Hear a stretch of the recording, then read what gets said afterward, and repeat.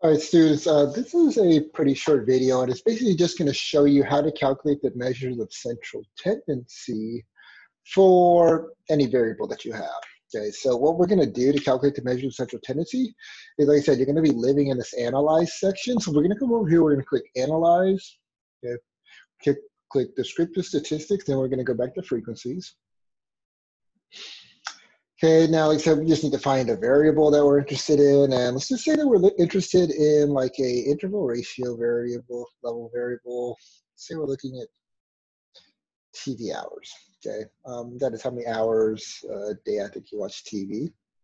So we click it over here, and like I said, for this one, I'm not necessarily interested in, I guess, a graph. So I'm not going to create that. So I'm going to not have a chart or anything like that. I'm going to go ahead and come over here to the right side. I'm going to click Statistics. Upper right hand corner, I'm going to click Statistics.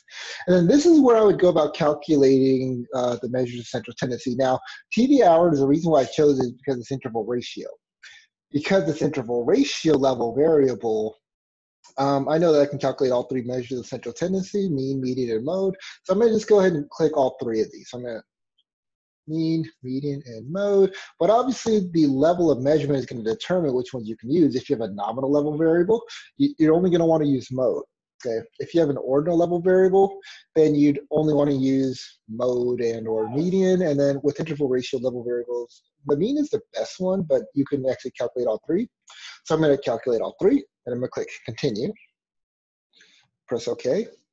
So now it provides me both the frequency distribution and it provides me the statistics that I requested. Okay, now there were 1,000, I think, 14 people who answered this question, how many hours per day they spend watching TV, and then 486 people who didn't answer. And our mean is 2.97 hours per day of watching TV. The median was 2 hours per day, and then the mode, which is the most frequently occurring, is 2 hours. Okay, so this is how you go about calculating the mean, median, and mode, or the measure of the central tendency for any variable that you may have in the SPSS, and in the GSS dataset.